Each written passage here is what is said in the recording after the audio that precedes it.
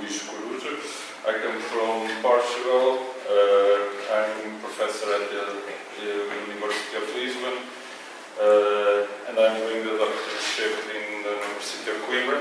And I'm going to present you a study about digital curation costs, concerning especially the questions about science, higher education, and investigation and development. Due to the massification of digital technological use and the data revolution that brought more volume, complexity, and importance to data, there were changes in the way to store, preserve, assess, and share information. This information was not only concerned about primary data, but also published papers. So this brought a greater perception of the importance of data concerning the open science and scientific data, and this allowed to initiate open science movement. So this open data led to the need of more transparency, reproducibility, more efficiency in the scientific process, and an increase in the scientific production. Obviously, this also brought a large amount of data from every scientific domain with data-intensive background, new methodologies for data processing, and big-scale cooperation projects with tremendous budgets dealt by public and private consortia, and this is basically what we mean by big science. So, this big data, we know that there's a great number of recordings, diversified in their nature. They could be written reports, digital non-textual data sets, like the raw data that needs to be published into increasingly more refined data. But this is an endangered investment in resources and time due to its volume, complexity, dynamic provenance, distributed storage, shared custody, digital data vulnerabilities, and impairing reproducibility costs. So this requires approaches that ensure its maintenance, reuse, valorization. Obviously, this means we need to do some digital curation of this data. So we must know what is the origin of this word curation. Its origins are from the Roman law. They are also used in Middle Ages by the Church, and in the modernity this begins to be used in museums and art venues. So in the 80s, 90s, the late 20th century, it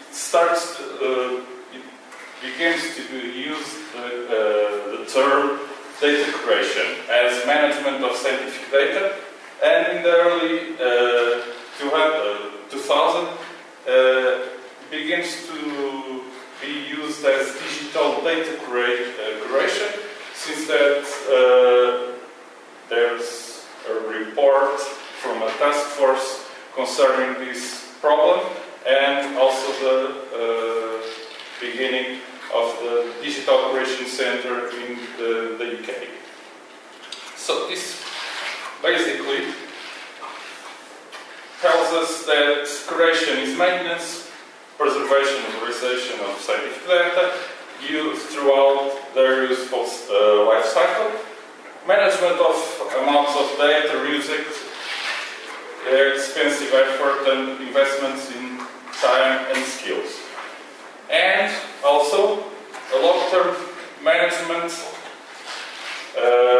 of digital contents that pass from a passive preservation to an active curation. Obviously, this is things that are found in early authors, because mainly what we must see in curation is that it's a part of an holistic view of data life cycle that depends on creation's context and implies different agents and interdisciplinary activities. So, problem here is context about the data, how it is created, how it can be used when it is gathered, and afterwards, what can we do to reuse that data? And that data can be reused in other science projects that have nothing to do with the earlier, the beginner project. So this requires planning, management, business policies, sustainability, planning and risk management, which implies transparency, identification of investment partners, cost investments, tangible and intangible benefits, and mitigation strategies. Obviously, this is only possible when this is endorsed by an institution with resources and competence. It needs human resources, financial resources, and one technological background and infrastructure so that it can really do something about curation and of digital data. So, concerning the costs, the first attempts began in the 1990s. They tried to assess and define the cost of several variables throughout life cycle stages. In the early 21st century, there is a new round of investigation that brought us Open Archival Information System, OAIS, very known for those who work with digital repositories, and the DCC lifecycle, which was the base for later cost models. In 2015, Portuguese model for a shared structure of digital continuity, which was created by the Directorate General of Library Archives and Books. Obviously, this requires financial viability and long-term budget planning to support the necessary digital preservation and expenditures. Obviously, the early phases caused a lack of consensus and engagement in contests other than its practice community. So, problem is that calculation is one of the weakest links of data management, and this increases the difficulty of optimizing the available budget.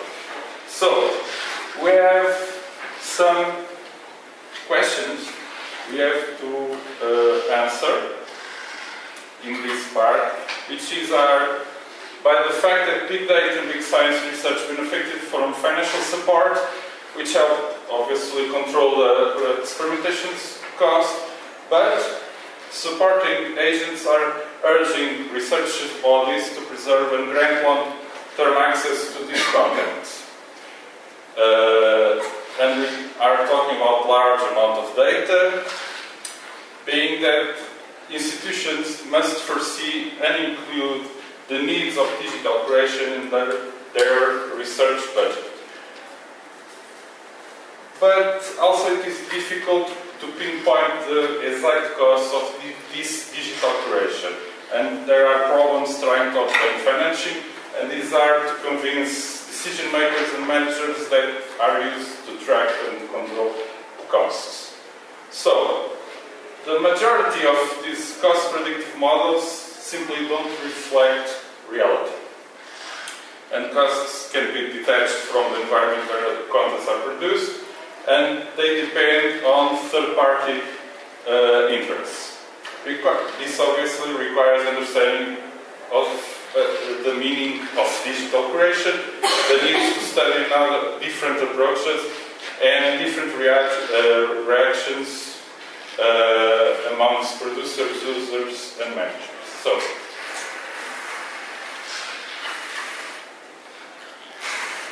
following this narrative, the research was simply a collection of bibliography references containing the terms digital curation cost in English and Portuguese on the online web of knowledge and the Portuguese repository for open access. The results were 11 on the online library of knowledge and 36 on the Portuguese repository for open access. The concerns expressed in the bibliography were organized according to a proposal stemming from a view of the DCC life cycle and the OAS reference model. Meaning that we brought together these two models, since the DCC life cycle discusses the issues from the perspective of the digital operations object, and the OAS reference model specifically concerns about the system that supports the digital creation of those objects. And I'm saying this because it is impossible to preserve or curate digital information without a repository. Simply cannot. So we systemize the research because there are links between the two models. We found, for instance, producer and creator receive, ingest, they are both on both models. There are elements that are also common to both models, like cost models, model usability, etc., etc. And these elements are related to aspects such as infrastructure and sustainability, which are key elements to do real curation of data.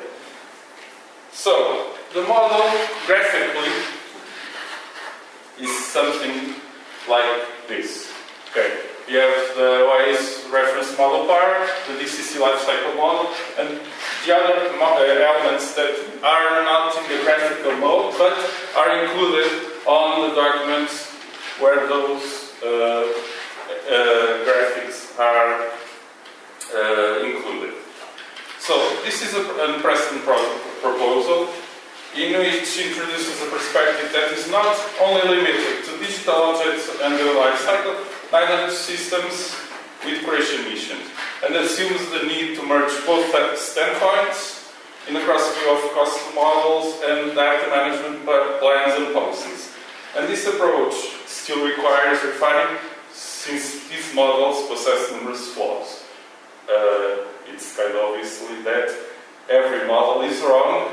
Some models are useful as pertaining reality.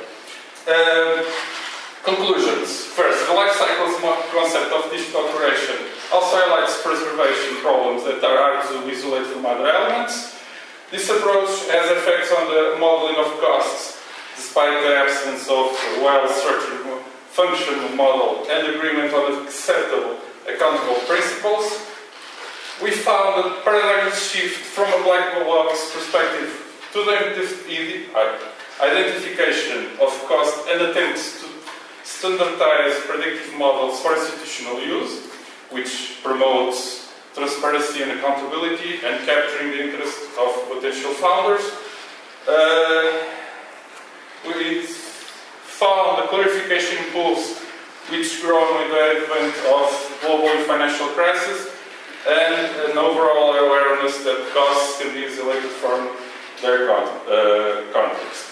Also, international research on digital curation monetization found that in Brazil this area of expertise is more found in academic cases, and in Portugal is found more in active participation in international research teams and development of costs modeling.